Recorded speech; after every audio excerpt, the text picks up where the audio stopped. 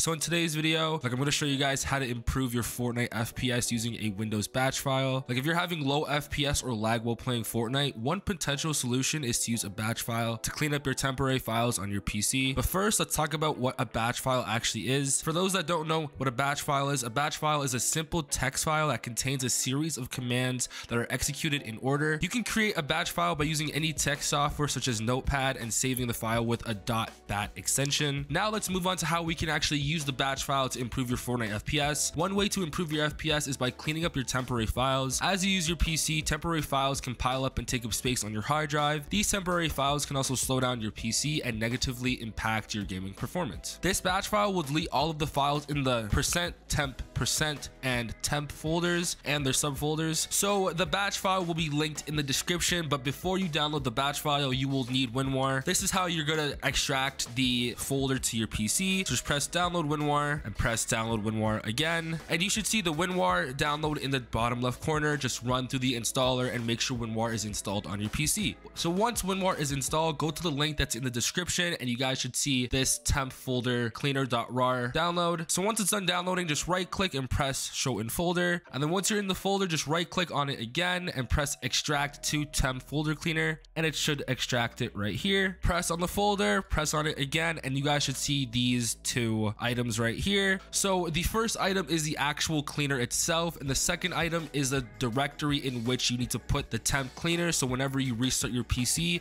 it automatically cleans your temp folder for you, so you never have to worry about it. So just open the text file and copy this directory, and then you can just close that, go to your folder, open up a new folder window, and then just copy the directory into the search. As you guys can see, I already have mine in there, but for you guys, this folder will be empty. So just drag the cleaner into that folder, and that's it. So now whenever you restart your PC, it will automatically clean the temp and the temp subfolders, so you never have to do it ever again. Make sure to leave a like, comment, and subscribe. It's been your boy Zaire, and I'm out. Peace.